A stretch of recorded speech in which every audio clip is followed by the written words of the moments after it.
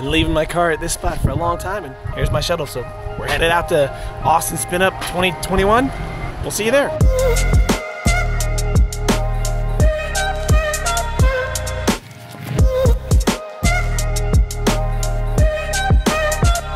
This is me vlogging with the DJI Action 2. At the end of this video, make sure you stay tuned and I'll tell you my findings and how I feel it is. It's a vlogging camera as we go to SpinUp 2021. Whether it's 63 degrees Fahrenheit like winds out north.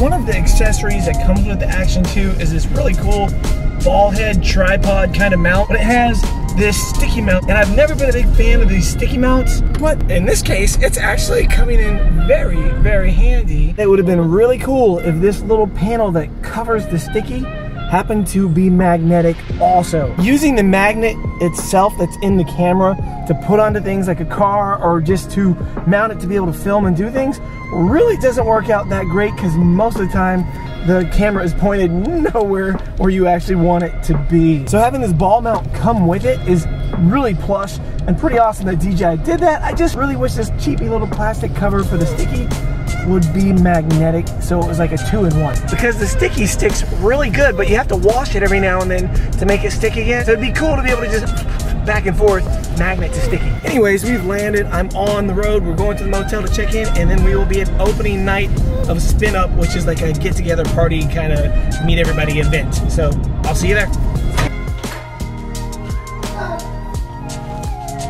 Not bad. One of the most fun things for me about doing events like this, going to new places like this, is finding new hotels. Not only do I have a cool little workstation to be able to do a little editing while I'm here, but there's a lake out the window. Let me just show you. I guess technically it's just a retention pond. The other side of the road where I had my original room was just a parking lot. So this is better than that. I think we can get out here and do a little flying later. That's pretty cool. Look at that. There's a pool and a hot tub. And I've got my own little workstation. I can set up my computer and everything right here. We'll do a little editing tonight after the dinner. Let's get over to the dinner. I think this is the world's greatest camera. What? You don't know nothing. Something that nobody told you in any of the reviews. He's filming to the internal on that one right now. Right, yeah. You download it to the... When you put them together, download it, it's gonna take about 15 minutes. Oh. I haven't even done a 4K from that to this yet. That's something I don't have where I live, is bugs. There's bugs here. I don't even know why I'm wearing this hoodie. It's pretty warm. I'm walking over to the event for the meetup because it's just so close. I'm like every other YouTuber. It's a running test. How stable is it when I'm running? I don't know. You tell me. If you guys really want to see how stable this thing is, go check out my other video right over there where I'm running snowboarding. What's up, buddy? How you doing? Nice to see you, man. You too. You need a drink? What's up? Everybody's right there. Oh, yeah, bro. What's up, doing, man?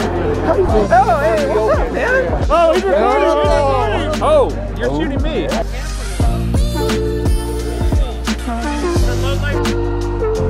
After filming with this thing all day, there are quite a few little things that seem buggy to me about it. Now I've just dumped the footage into my computer and I'm trying to go through and select the SD card. It's the same SD card I've been using in it since I got it. It's in there, but it shows there's no SD card in there. So yeah. This camera is cool and shitty all at the same time. You're gonna have to use your best judgment by watching this video and other videos to see if it's something that you really need versus so many other cameras out there right now, or maybe you already have the Osmo One or something else like a GoPro or whatever else, and this just might be just sort of a $500 magnet. It gets a good picture. It sucks at low light. You saw like when we were out with the drone and stuff, look how shaky that stuff really was. Telling me it's not readable by this computer. So many little error messages constantly pop up on the screen. Card is in there and the card works. Why are you no longer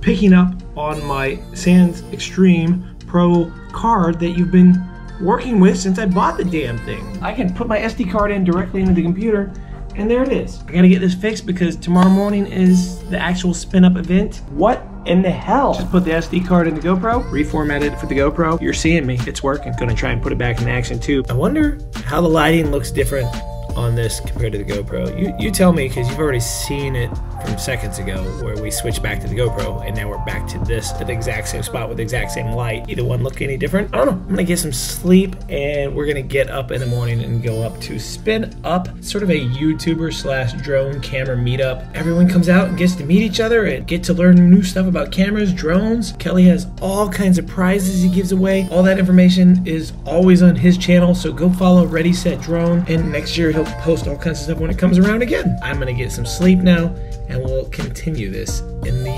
AM. And just like that, we are at day 2, starting the actual SpinUp event. I've located Marcus. Look, he doesn't want to be in the video. Look at him running away. He's shy. He's camera shy. We're gonna launch the Skydio, and I don't know. We'll just see how the Action does, and this footage here is the Skydio too.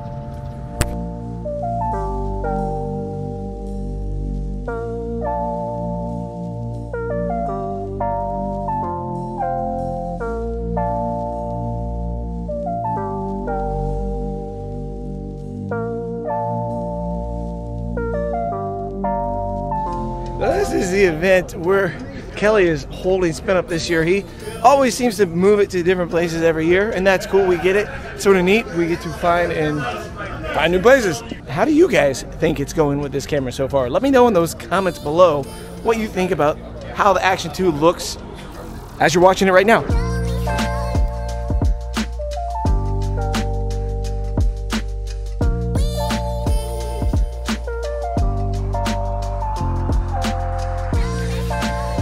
Do I gotta get in the back? You didn't know I had a cop car? I did not know you had. This is my new channel promotional vehicle. It's the Drone Police. We can sit anywhere we want. We're coming. Okay. Go check out. You wouldn't believe the shit I can get away with. You were really able to get Popo? Yeah. How did you get Popo? I'll tell you how. Because you had to walk in the door. What? No, me? I'm nobody. Make sense? Any questions? Any questions? Hello? Where did this come from?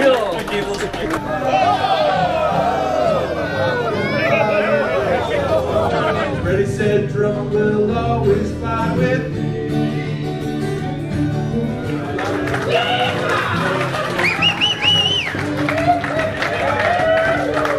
The DJI FPV. Is there going to be a version 2 on the module to work with the controller that actually comes with the kit, so we can use one controller with the goggles with all our real FPV drones too? You can watch his face. Yeah, the truth is in his face. This is awesome because this is 2018. This is first SpinUp. Who's got a question? Yes. But it's also important as we're creating content to do something for us. I have the exact opposite problem where I have too many ideas. The idea was shooting Kelly's drone out of the It's probably like 206. It is so much harder than the ski. We watch everybody's channel in here. We support everybody, and you know, we're not letting politics get in the way. The world and the country and a lot of people could learn a lesson from this group right here, right now. I will reply right away. Because if I don't, I'll forget about it and you'll never hear from me again. Don't always know the answer to every question, but if I can help, I will. I'm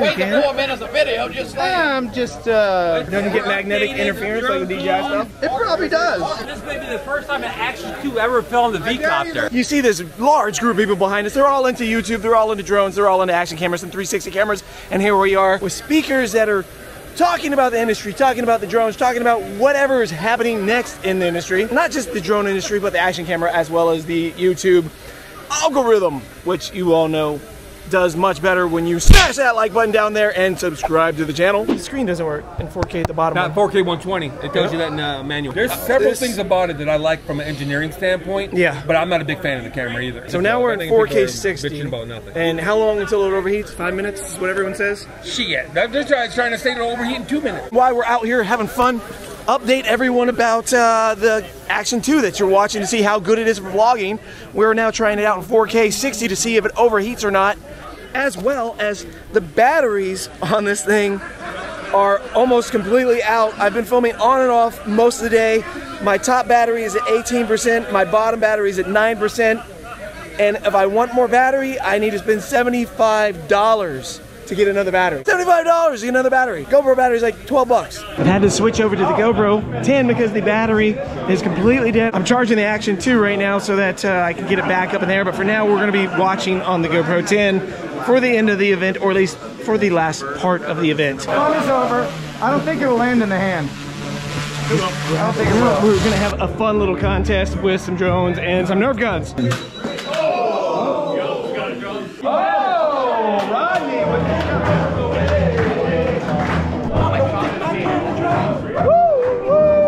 And this camera has so many little glitches, but I love it at the same time, so I'm so confused. How was it, Kelly? It was amazing.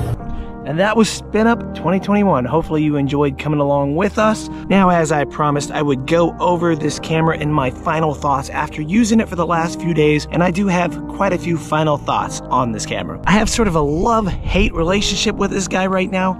I love so many things about it, but I've had all these little glitches that I hope most of it can be fixed in firmware updates. For example, the files transferring from the main camera into the bottom camera or modular that you get, which is also the battery, it takes forever. My suggestion is to bypass that whole setup and just go directly into the USB-C slot into your computer and drag the files off right there. But for me, that has actually caused a few other issues too. It has made it so the SD card is then unrecognizable, and has made it so that I had to reformat the SD card in a GoPro of all things to be able to make the Action 2 read it again, and then I could reformat it for this little dude. Another thing that I'm hoping that can be cleaned up is the image stabilization in horizon lock mode. In low light, it's just not that great. And I hope that's something they can bump up or tweak a little bit in a firmware update. Keep in mind, when you are using that horizon lock on this camera, it does really crop into the image quite a bit, unlike a couple of the other cameras that I show you here on this channel that let you still have that ultra max wide field of view while having the horizon lock on. I've really enjoyed this whole magnetic system. It's a lot of fun. I don't know if it's $500 fun, but it is very satisfying, and I've seen a lot of other people say that they enjoy that aspect of it too. I do wish that we could like turn it around, and when you put it together, you could go like this, boom, and have like a giant touch screen. You also have to keep in mind, depending on what you're using it for, when you are using it together like this, it's no longer waterproof because this piece here is not waterproof. This piece here by itself is. I do wish that they had found a way to make this rechargeable and to make an SD card in this with some kind of plug to keep this so you could use just this unit alone. Throughout this video that you just watched, the audio was pretty much on point. I didn't have to do a lot of bumping in post. Now in higher action sports with wind, the auto wind cancellation on this thing, well, there isn't an auto wind cancellation. There is an on and an off, and the on doesn't work that good. This coming apart like this makes this piece so small and lightweight. The whole chest mount works really well because it is much lower than other companies' chest mounts. So you can just snap it on there, and half the time people don't even notice it. Oh, now somebody noticed. Oh, he's recording.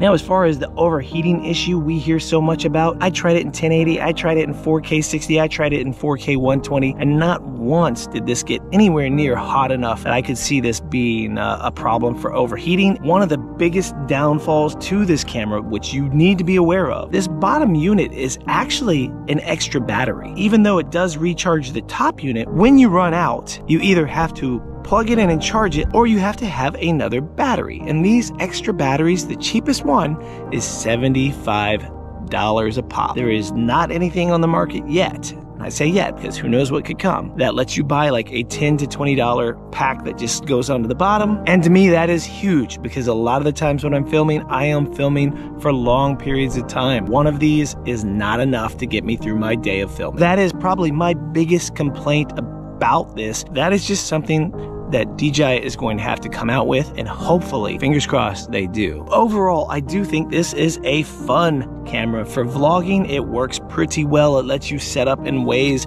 that are sort of creative and different because it is so small and because of the magnetic form factor. I think it's also probably good for light action things, but for true action sports, I probably would not recommend this camera. I am currently working on a video showcasing it for snowboarding. So make sure you stay tuned for that. It's coming soon. And I appreciate you watching all the way to the end. If you did enjoy this video, make sure you check out this video right there because I think you will enjoy it also. And if you can still find an Action 1 for around $199 or less, I would jump on it because I still feel that that is more of an action camera than the Action 2.